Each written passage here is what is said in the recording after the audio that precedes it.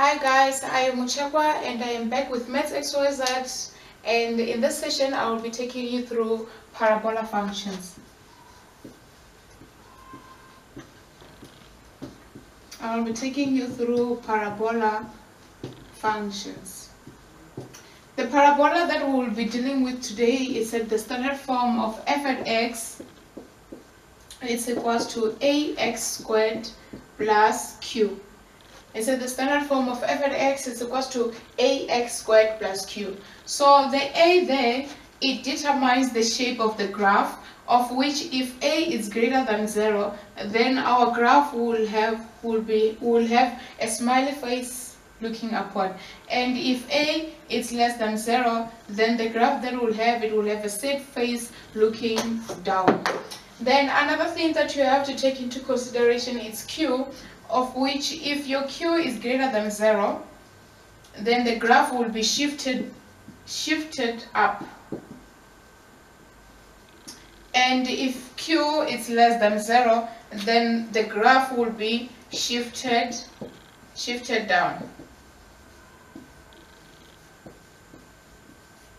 Alright, then the domain and the range of the graph, of which the domain refers to the possible x value for which the graph defines, and the range is the possible y value of which the graph defines. So with the parabola graph, the domain that we have in most cases is the domain of the graph, of which, remember, the domain is the possible x value of which the graph will define. So the graph of parabola, the domain of the graph of the parabola, it's mostly negative infinity into positive infinity. So this is our x, and that one is our y. It's our negative x going to our positive x. I mean to say, sorry, let me just erase that. Sorry guys, getting the eraser. Our domain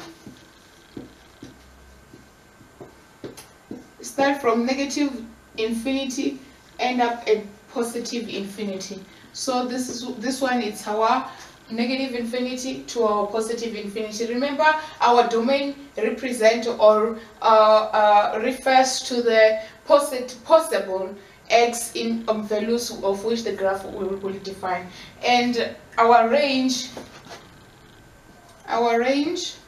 of which is defined, it defines as our possible y values. It would be if our a is greater than 0 and our y is greater or equals to q, then our range will be q and positive infinity. Then if our a is less than 0, just draw a line, and our q is less or equals to q, our y, then our range, it will be negative infinity is to q, yes. It's negative infinity is to q. So this one is our range, that's our domain. So with the graph of parabola of standard equation f at x is equals to ax squared plus q, always remember that if your a is greater than 0, then your graph will look like that, and if your a is less than 0, then your graph will look like that. And also q, it defines the shifting of the graph, and if q is greater than 0, then the graph will be shifted upward, and if q is less than 0, then the graph will be shifted downward. And also the domain, which refers to the possible x value of which the graph will define, of the parabola graph, is negative infinity, starting from negative infinity and ending at positive infinity. And our range will define the possible y coordinate of which the graph will define is start with a. If a is greater than 0 and our y is greater or equals to q, and then our range will be q it will start from q going to positive infinity. And if a is less than 0, then our graph will start from negative infinity and ending up at q. Alright, let's just look at one question and see how we can apply all this into a question. Alright.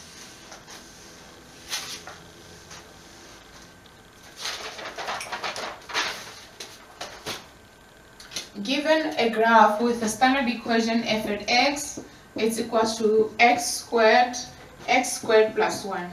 Then from here, we already know that our A is greater than 0. That means that our graph, it will look like this. And our Q as well is greater than 0. Then that means that the graph was shifted, our graph was shifted upward. Alright, now from here, what we need to do in order to draw this graph, we must have a table like this, of which from this table, dividing it there, you must have x and y.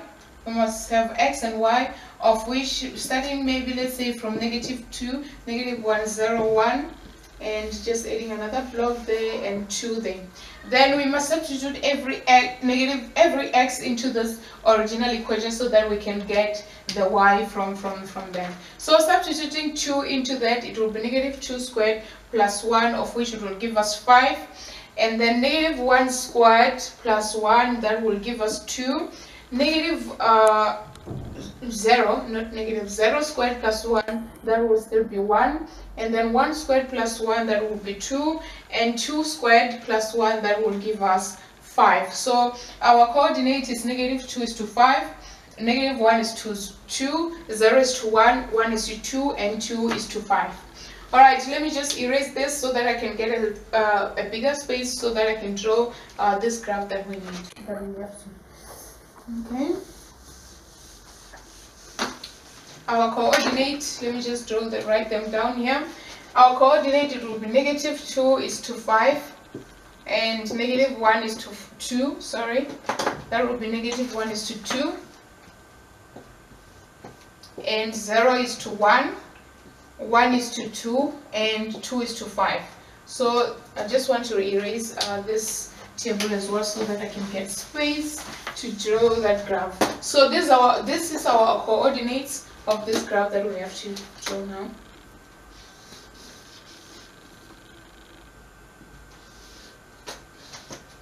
Okay, this one is our y-intercept, y-axis I mean to say, and this one is our y-axis.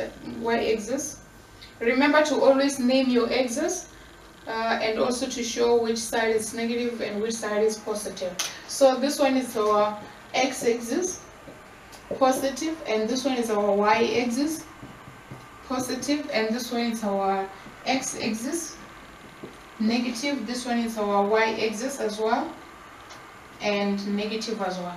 And then this graph, remember, I'm not drawing it's not drawn into scale. I'm just showing you a rough sketch of how the graph will look like if you draw it in a scale. And this will be 4. This one will be 1. Sorry. Okay.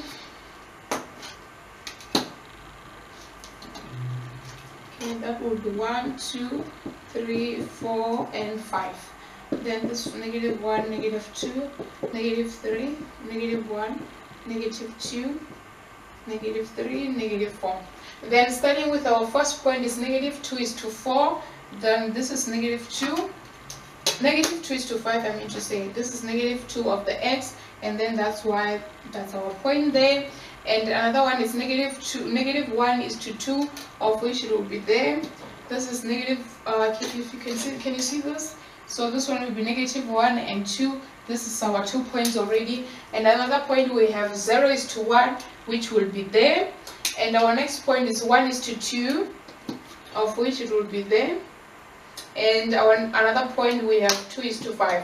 So this graph looks like a reflection of each other on both axes. So our graph, just joining the dots up, it will be like that. Yes. So it's just a proof that our graph, indeed A is greater than 0, because our graph is looking up, and indeed Q is greater than 0 as well, because our graph has been shifted a bit upward. Alright guys, I hope you understood this. Remember, when you draw your graph, you must always remember to name your axis and also show which side is positive and which side is negative. This side is positive, positive, negative, and negative. Then this were our coordinates to draw this graph. We just draw the coordinate and join the points, and after that we got a shape like this. This is just a rough sketch of how the graph will look like, and also it just gave us a proof that indeed our a is greater than 0 because our graph has a smiley face, and also our q is greater than 0 because our graph has been shifted a bit upward.